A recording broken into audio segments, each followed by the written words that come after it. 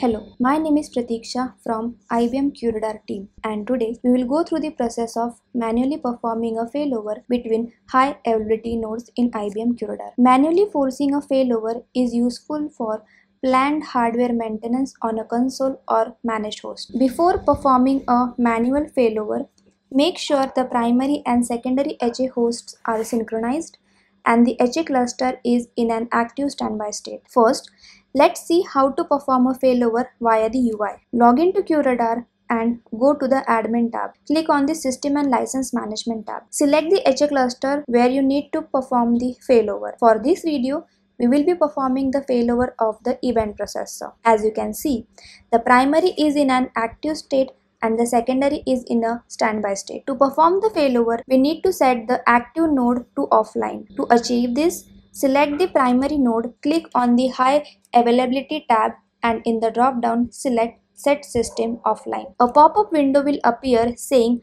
"Are you sure you want to take this host offline?" We will click OK. Once done, the host status will change to offline. The primary HA host status is setting offline. After a few minutes, we refresh the page and as you can see, the secondary node is in an active state and the primary is in an offline state. To set the primary node to standby state, we need to set its status to online. Select the primary node, click on the High Availability tab and in the drop-down select Set System Online. The host status of the primary is now toggled to online. As the page refresh, the primary HA host status setting online. See, the primary node has came back to standby state and the secondary is in an active state. Now let's see how to perform the failover via CLI. Here the secondary is in an active state and the primary is in a standby state. We will copy the virtual IP address and will SSH from the console to the event processor.